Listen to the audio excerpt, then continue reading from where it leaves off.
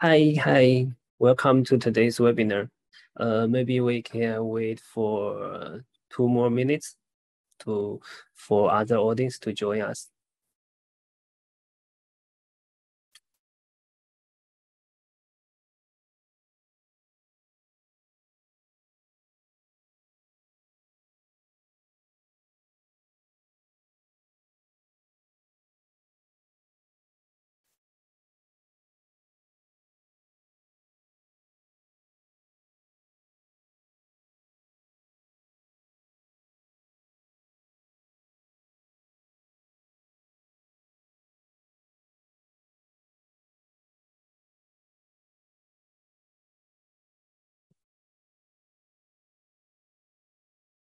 Hi, Dewey, welcome to today's webinar.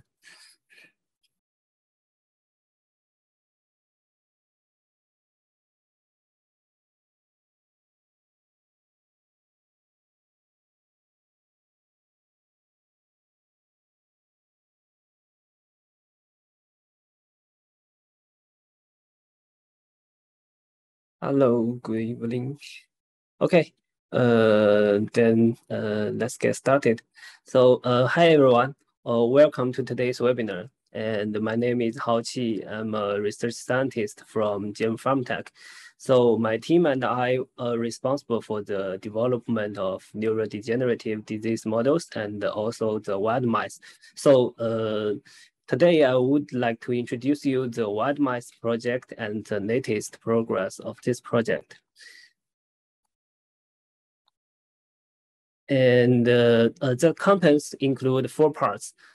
First, let's talk about the most commonly used laboratory mice at present, the inbred mice. So inbred mice such as B6 and BARBC have been widely used and studied for years. And we know well about the phenotypic characteristics and the genomic information of these inbred mice. And the gene editing on these inbred mice is well established. So these are all the advantages of using inbred mice. And on the other hand, due to years of inbreeding and selection, inbred mice have lost many important mutations related to phenotypes and disease. When I were a little boy, I once captured a wild mouse, and I kept it in a bucket and I put some food into the bucket. But the wild mouse was very anxious and refused to eat food, so it died 2 days later. But for inbred mice, okay, they live in small cages, and for long periods of time, nearly its whole lifetime, with little space for movement and plenty of food to eat. So, but they are completely normal. And as for people like me, if I were quarantined in home during the pandemic, don't need too long, just a couple of weeks, I will definitely get fat and even get depressed. So this kind of normal of inbred mice is not really normal. It means the inbred mice are insensitive to disease. After a long time of inbreeding and captivity, inbred mice have lost many important mutations related to disease to adapt to the captive environment. Therefore, due to the lack of genetic diversity and insensitivity to disease of inbred mice, there is a gap between the preclinical studies and clinical trials. So the results of preclinical studies are usually not that consistent with the results of clinical trials. Here is a picture showing that if toxicity failures can be prevented at the preclinical stage, the percentage of successes of the drugs can increase from 11 to more than 50. So if we can increase genetic diversity of inbred mice and reduce the gap between the preclinical trials and the clinical trials, it will greatly increase the successes after entering the clinical trials. So mice in the wild live in the natural environment and need to adapt to various pressures in the environment. So they have abundant genetic diversity, and sensitivity to disease will also be different. And we did the whole exome sequencing with the wild mice samples and confirmed that more than 20,000 of SNPs, 20,000 SNPs differences between 33 samples of wild mice, involving more than 9,000 genes. And in addition, there are also great differences between the wild mouse and the inbred mouse, like B6 and BRBC. So between these two, between wild mice and the inbred mice, there are more than 6,000 SNPs involving more than 3,000 genes. So to generate better mouse models for preclinical trials, we started the wild mice project to increase the genetic diversity of inbred mice. So we generated this kind of chromosome substitution strains through two methods. So the first method is to cross wild mice and the inbred mice by IVF, and then we backcross with B6 for more than 10 generations. With genome sequencing, we can set up SNP panels to identify the region on the specific chromosome. For example, chromosome 1, which part of the chromosome 1 is from the inbred mice and which part is from the wild mice. So in this case, after more than 10 generations of backcross and selection, we can get the chromosome substitution strains. And we now have 11 chromosome 1 substitution strains generated in this way. And there are several advantages of chromosome substitution strains. First, the substitution of an entire wild mouse chromosome can greatly increase the genetic diversity of B6, and that's what we want to do. And also, the other 19 chromosomes are still from B6, so the background of these mice are still clear. And we can consider this kind of chromosome substitution strain as a new type of inbred strain. So it's very easy to breed and to keep the phenotypes. And we choose to generate chromosome 1 substitution strains first, not only because of the number, the chromosome 1, the number. The first reason is that chromosome 1 is the longest chromosome in mice. So technically, if chromosome 1 can be successfully replaced, the other chromosomes will not be problems, right?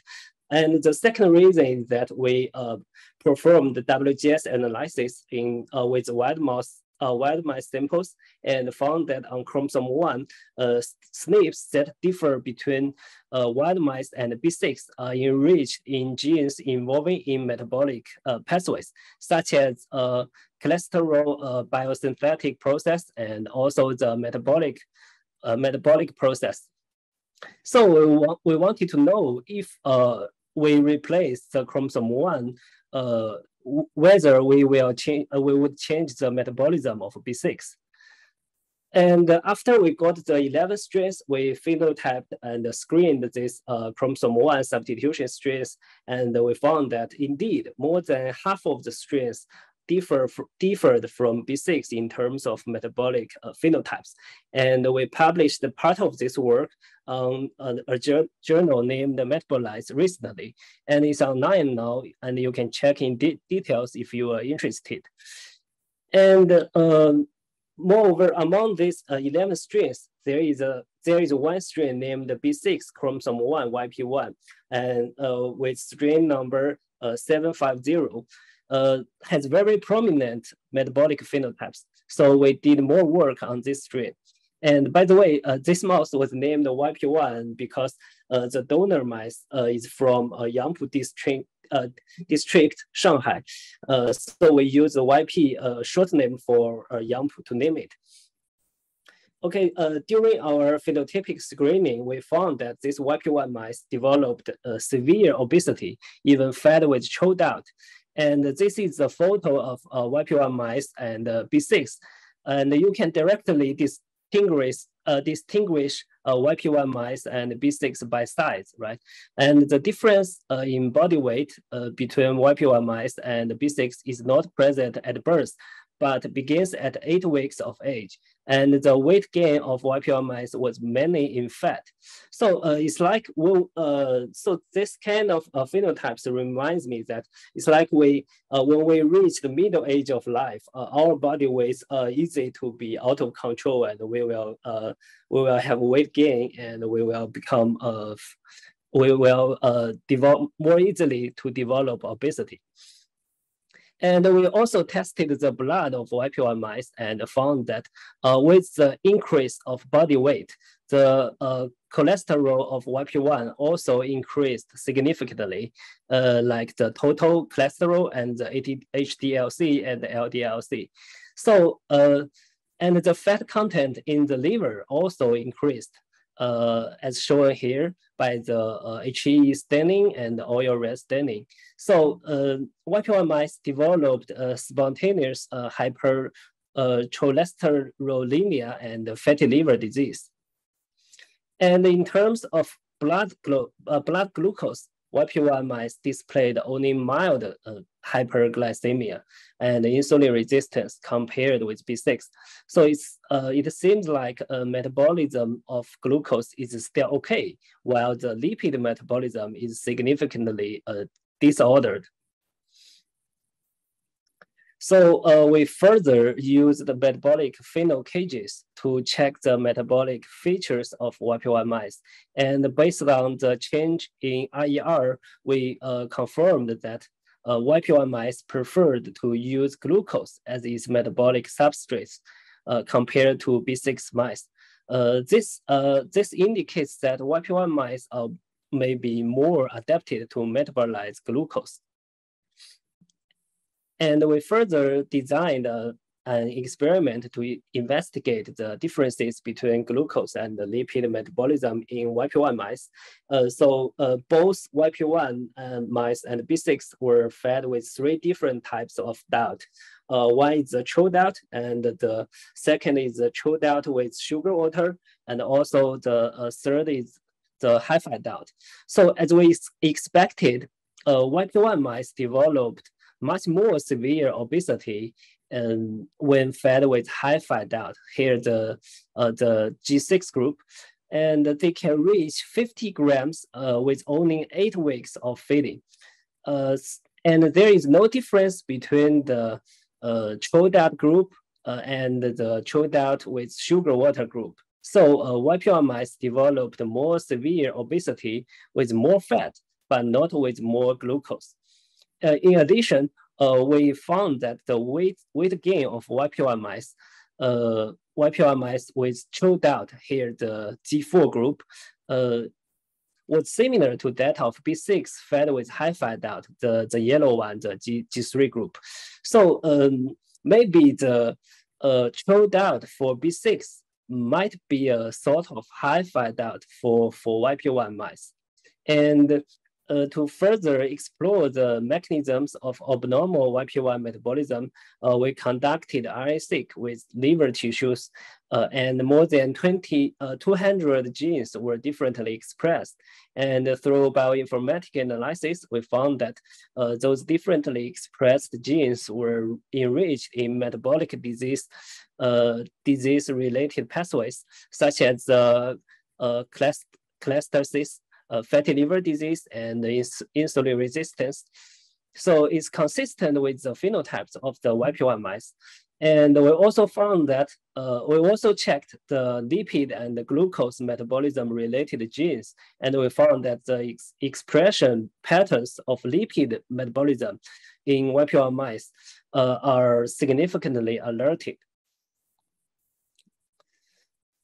And we also compared the liver gene expression in YP1 mice with other obese mice like DIO and BKSDB.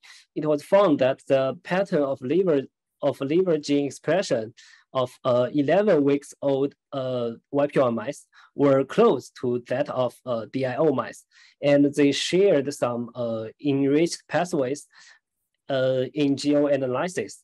And this data also supports that the CHO dot for B6 might be a sort of hi-fi dot for YP1 mice. And in addition, there are also some differently expressed genes are not shared by YP1 mice and DIO mice. So we checked those genes. And we found some hub genes by protein-protein interaction analysis. And interestingly, most of these unique genes of YP1 mice are located on chromosome 1. So these genes might be the real drivers of YP1 mice metabolic phenotypes. And most of these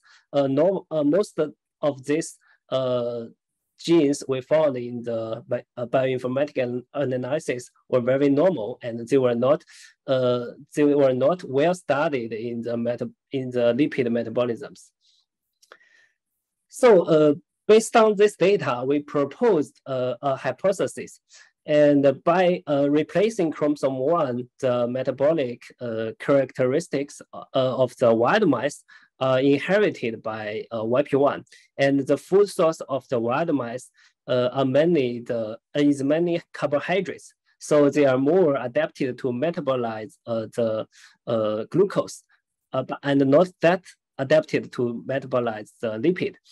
So YP1 mice also preferred to use glucose as a metabolic substrate and are not adapted to metabolizing lipids. In this case, YP1 mice is more sensitive to high-fat diet, and the CHO dot for B6 is actually high-fat diet for YP1.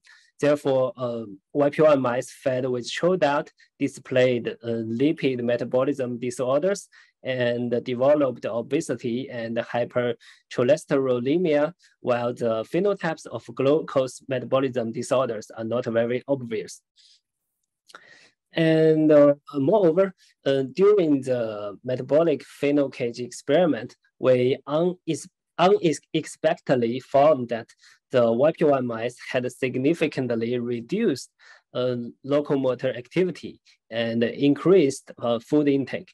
So the development of obesity in YP1 mice could also be partly due to these unhealthy behaviors like eating more and with less exercise, just like human. So in this case, we think that the causes of obesity in YP1 mice are very similar to those in humans, like genomic factors and the lifestyle, and also the food intake are all responsible for the obesity of YP1 mice. And as a normal mice model, how should we use this YP1 mice? First, I think if you want to study the mechanisms of metabolic disorders, you can choose YP1 mice, and hopefully you can find some new target genes and mechanisms. And then if you are looking for a DIO mice model with less time of induction and more severe phenotypes, YP1 mice is a very good choice. So with 60% high-fat diet, chromosome 1 YP1 mice could reach 40 grams in only 6 weeks, compared with, as for B6 mice, they need more than 12 weeks to reach 40 grams. And if YP1 mice are fed as the same as B6, it will develop much more severe obesity and also the hypercholesterolemia, as revealed by the results. Both the total cholesterol and the LDL-C in the YP1 mice fed with high-fat diet were significantly higher than the B6 mice fed with high-fat diet. And in addition, YP1 mice fed with Western diet can also obtain more severe hypercholesterolemia phenotypes.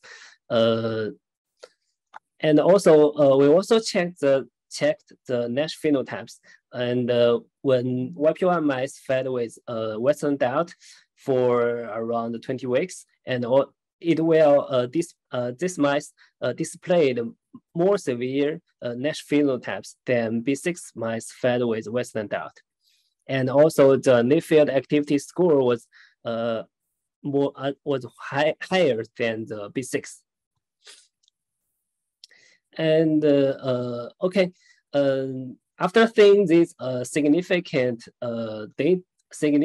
differences between YP1 mice and B6, you may ask, YP1 mice, okay, have much more severe phenotypes, but what if the drugs could not rescue the phenotypes and have no functions in this chromosome 1 substitution stress, right? So we have also tested the efficacy effects of multiple anti-obesity and anti-hyperlipidemia drugs in YP1 mice. For example, the TZP is a dual agonist of GLP-1R and GIPR, and it's an anti-obesity drug. And according to the efficacy test, this TZP drug works very well for weight loss, also reduced food intake, and lower the body fat ratio in a dose-dependent manner. So YP1 mice can be used as a good model for anti-obesity drug efficacy study, like TZP. And for the hypercholesterolemia drug efficacy study, we tested the THR beta agonist named the MGL3196, and the commercial name was resmetirom. So the thyroid hormone, through activation of its beta receptor in hepatocytes, plays a central role in liver function and affecting a range of healthy parameters from level of serum cholesterol to the pathological buildup of fat in the liver. And the THR beta action is key to proper liver function, including regulation of mitochondrial activity and also the such as breakdown of liver fat and control of the level of normal healthy mitochondria. So patients with NASH have reduced the levels of THR beta receptors activity in the liver. And a company named Madrigal recently announced the positive top-line results from the phase 3 NASH clinical trials of this THR beta agonist for the treatment of NASH and liver fibrosis. So this drug, the THR beta agonist, is a promising drug for hypercholesterolemia and NASH. And we tested this drug in our YP1 mice, and this drug significantly rescued the hypercholesterolemia. Both total cholesterol and the LDL-C were reduced. So YP1 mice can also be used as a new model for anti-hypercholesterolemia drug efficacy study. And in addition to the YP1 mice, we also got another interesting model, the ZZ2 mice, and with the strain number 765. So the donor of this mouse comes from Zaozhuang City, Shandong Province in China. So we named this strain as ZZ, a short name for Zaozhuang. And these mice, ZZ2 mice, obtained a series of behavioral phenotypes similar to wild mice. For example, in the Morris otter mice, ZZ2 mice showed better learning and memory abilities. ZZ2 mice can get to the platform faster and remember the position of the platform better, as indicated by the longer time spent in quadrants and more platform location crosses. So in if you consider these two mice as a type of wild mice, it's much easier to understand because the wild environment is more complicated and there are natural enemies outside. So the wild mice must have better spatial learning and memory ability so they can survive, right? And in the open field test, these two mice were not willing to go to the middle zone, and in the forced swimming test, the immobility time was shorter, and the desire to survive was stronger. So here is a video to show the differences, and this is the radio of the ZZ2 mice. As you can see, the ZZ2 mice were struggling and showed a great desire to survive, while the inbred mice, the B6, inbred 6 just lied on the water, and they gave up for the survive. So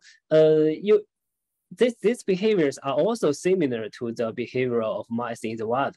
You can never see a wild mouse stay in the center of the living room and wait for you to catch it, right? So wild mice usually move around corners, not in the open field or the central area, so to avoid getting caught. And since the open field test can also reflect the emotional status of mice. So after seeing a significant decrease the time in the central zone, we suspected that maybe the ZZ2 mice might have some emotional changes. So we further did the sugar preference test and found that sugar preference rate of male ZZ2 mice significantly decreased. And consistent with this result, we found that the serotonin in male ZZ2 mice, the mice brain was lower than B6 by comparing the neurotransmitters in ZZ2 and the B6 brains. So this suggests that ZZ2 mice exhibit depressive or anxiety-like behaviors. Since the previous data of Morris automate and other behavioral tests indicate that ZZ2 mice may be more sensitive or more good at the spatial perception. We suspect that the limited space may lead to this emotional change in ZZ2. So we housed ZZ2 in larger cages. Here, the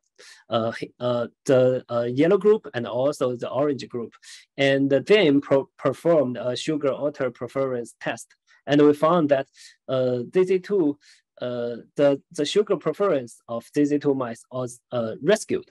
So we think small space may be a cause of depressed-like behavior of this ZZ2 mice.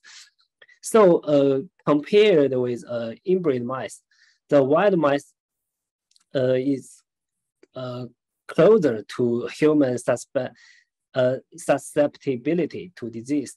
When wild mice like the YP1 and also the ZZ2 is kept in a small cage, like humans are quarantined in home, and these mice will develop diseases such as obesity and depression.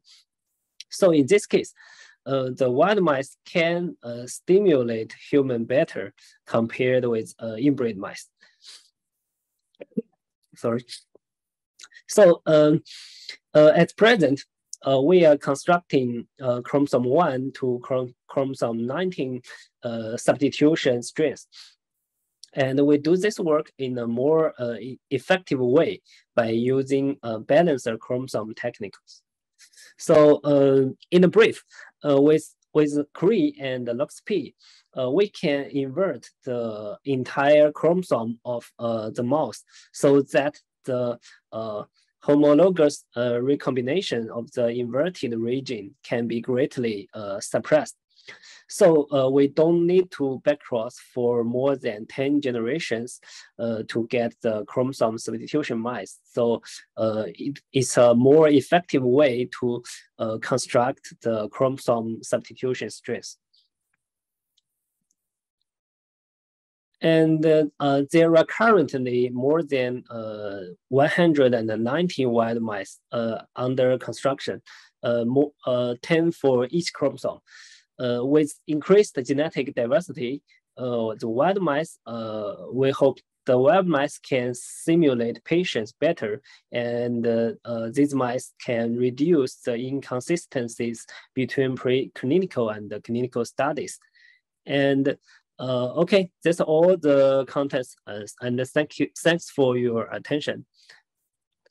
And if you have any questions, you can just ask in the Zoom.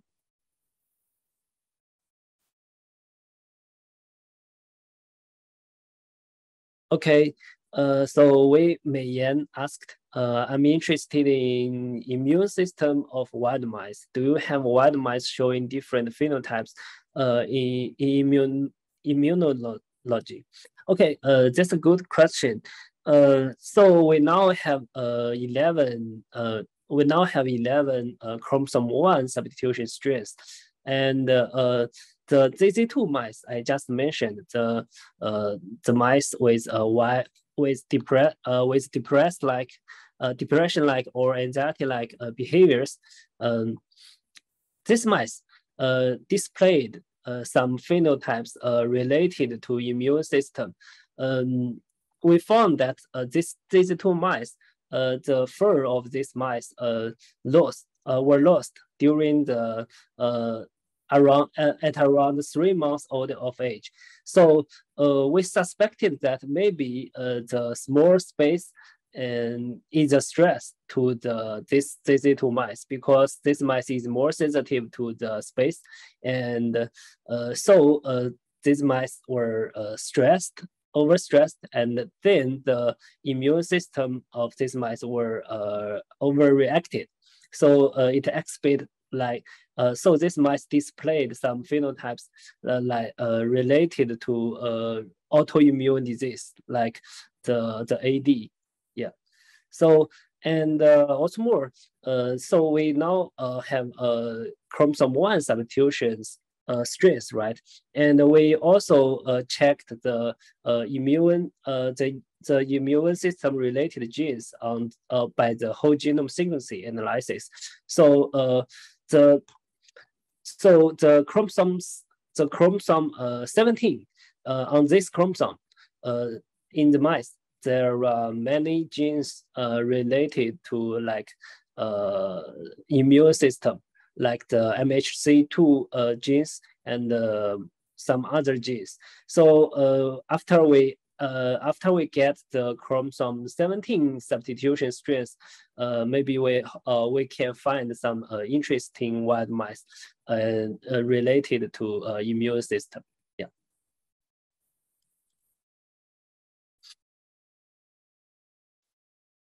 Okay. Do you have other questions?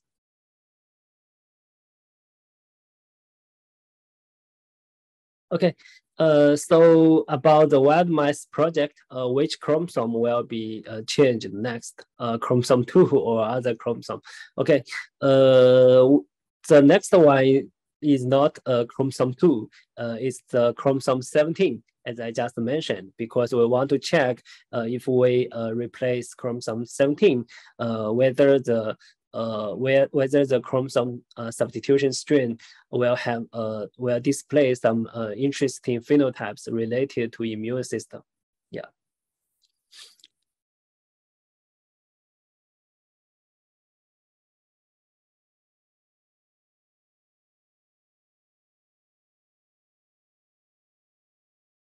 Okay. Is there any other question?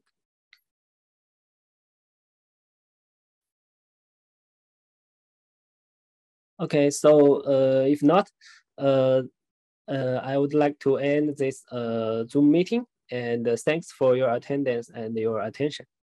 Bye-bye.